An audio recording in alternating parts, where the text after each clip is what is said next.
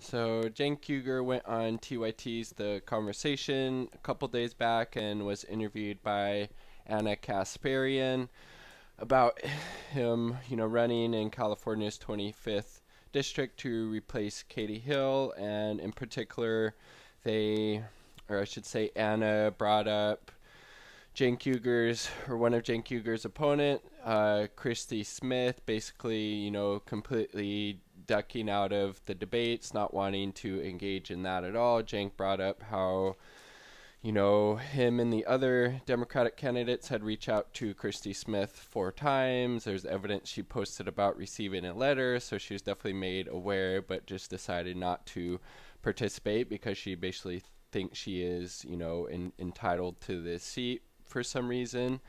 And then also, this is my first time seeing this, but so there's in a neighboring district, the 36th district, this person named Eric Olson is running in that district, and so the district that Katie Smith represents in California's state assembly is next to the 36th. This Eric Olson person went and talked to Christy Smith, and other people just kind of in the general area that also other state assembly people, I should say, just to talk with them, send out their message. Can I get your endorsement? Can I get your support?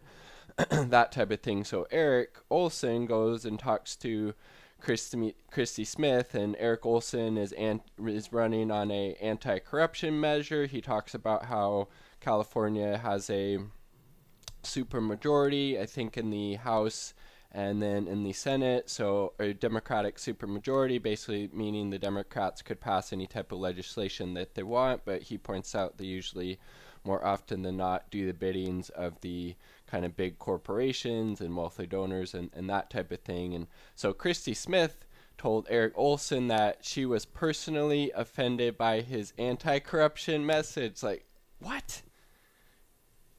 You're offended by his anti-corruption message. Do I need to say any more? How can you support a candidate who is okay with corruption, is okay with basically legalized bribery in the form of these corporations and the wealthy being able to, donate a lot of money in order to protect their interests?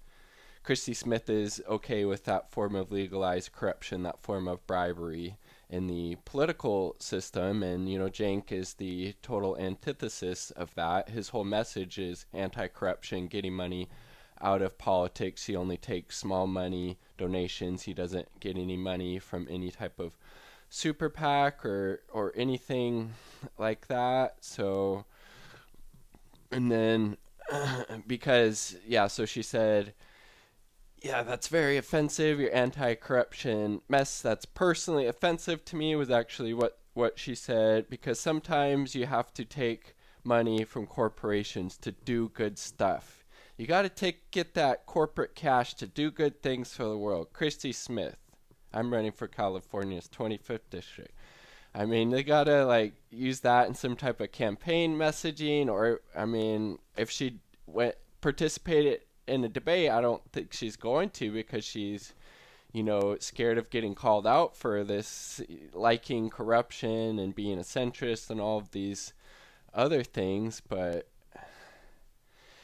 so sometimes you have to take corporate cash to do good things. No, Christy, as Eric was saying, corporations give you money so you can do their bidding. As Cenk pointed out in this TYT Conversation video with Ana Kasparian, United Health Group has given money to Christy Smith's campaign, and what do you know? She doesn't support Medicare for All. She supports the watered-down public option, which would create a two-tiered healthcare system where the people of low income or no income, and then as well as the sick people, would be pushed off onto the public insurance, and the wealthy and the healthy would have access to private insurance, creating a two-tiered healthcare system, and basically, dooming us to the same problems that we have now, like people dying and going bankrupt because of the messed up for-profit healthcare system that currently operates in the United States, to a huge detriment to the people of the U.S. and to a huge benefit of the health insurance companies and pharmaceutical industry, and she's okay with that, and she gets the money from them and then does their bidding, like not supporting, Medicare for all. It's like, no, Christy, they don't give you money so you can do good things with it. They give you money so you can go do the corporations and these health insurance companies bidding once you get elected. People see through that. They see through your corruption. That's why you don't want to get up on the debate stage.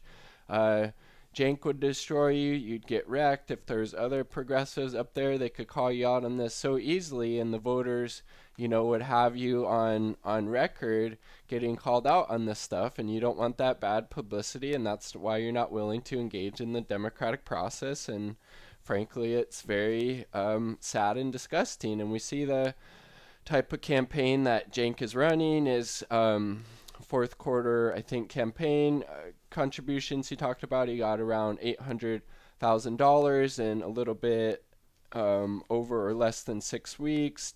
Campaign has 2,000 volunteers already, and I think it was around 20,000 or so plus donations to it. So it's very similar to Bernie's campaign. It's very much a grassroots, a populist movement supported by these small campaign contributions. Very, lots of volunteers, lots of enthusiasm, lots of, support, not just, in that district, but from around the country. This whole just kind of movement towards progressive candidates and just the not me us movement of really electing politicians, hopefully to the White House and then in Congress and on a local and a state level that, are willing to stand up and fight for the American people to get these really important things done, like, Medicare for all, a Green New Deal, free college, ending the wars, legalizing marijuana, taxing Wall Street, all of these other